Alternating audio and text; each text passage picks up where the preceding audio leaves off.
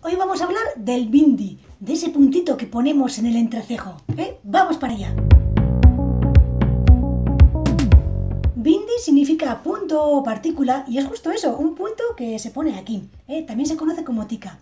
Bueno, pues la sabiduría india nos dice que el cuerpo humano tiene 7 puntos de energía que comienzan desde la base de la columna vertebral y acaban en la cabeza. Se conocen como chakras. En realidad, según los libros sagrados del hinduismo, los chakras son 6, solo que a finales del siglo XIX la teosofía y posteriormente otras doctrinas añadieron otro más y se han quedado como que son 7.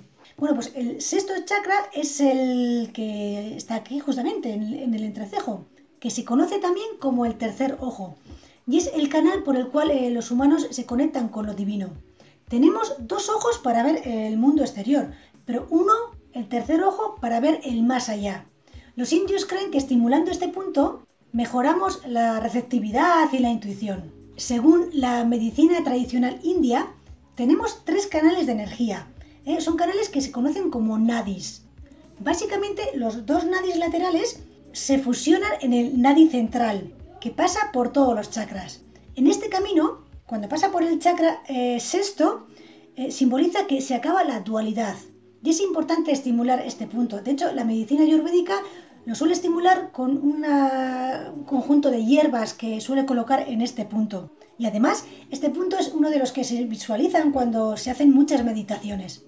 Tradicionalmente, el polvo de Bindi se hace con sulfuro de mercurio, que se aplica con una especie de cera pegajosa.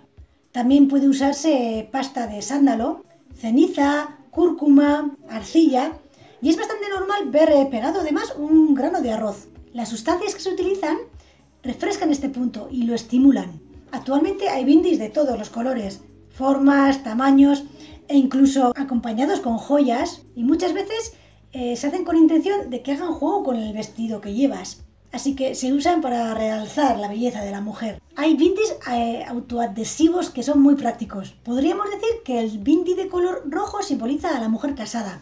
Simboliza además el honor, el amor y la prosperidad. Si el bindi es de color negro, nos habla de una mujer soltera. El color amarillo nos dice cosas sobre la prosperidad o la riqueza.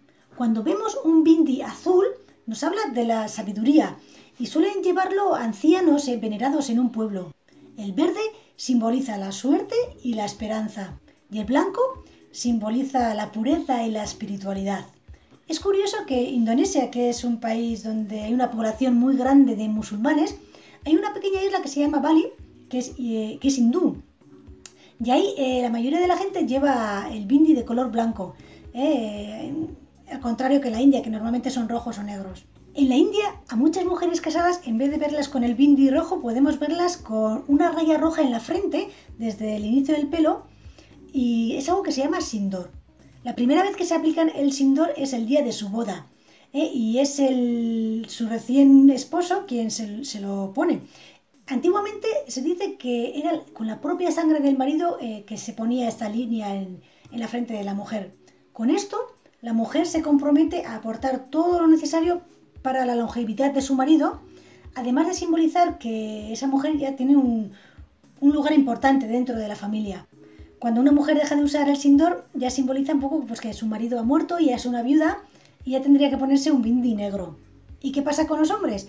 Pues los hombres también utilizan un bindi, pero bueno, es más conocido como tilaka y tiene una forma diferente. Se usa además para aportar cuáles son sus creencias, a qué secta pertenecen o a qué dioses veneran. Es fácil distinguir a los hombres que son seguidores de Shiva, por ejemplo, porque llevan 3 rayas blancas en la frente, o los seguidores de Vishnu pues suelen llevar como una U.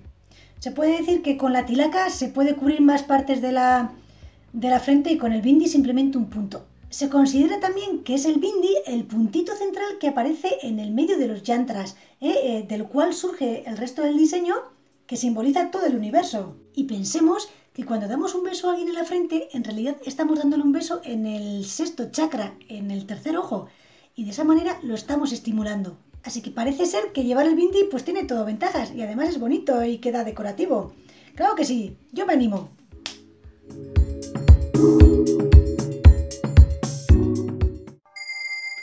Nada ha cambiado. Bueno, solo yo he cambiado. Por lo tanto, todo ha cambiado. Proverbio hindú.